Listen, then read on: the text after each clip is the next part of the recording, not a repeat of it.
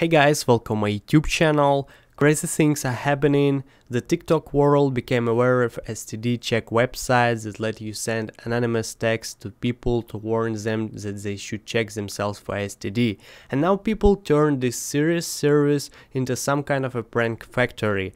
They send STDcheck text messages to all their contacts, and it's both a bad and a good thing to do.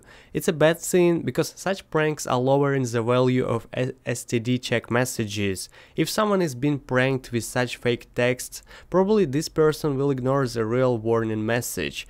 On the other side, maybe people will start to check themselves on a regular basis just in case. From this point of view, it seems like a good thing to do. So if you get an anonymous notification with the link to STDcheck.com, then I recommend to check yourself just to be sure that that was a prank and not a real warning. Please write in the comments if you also received text from STDcheck website. Thanks for watching, for commenting this video, and goodbye.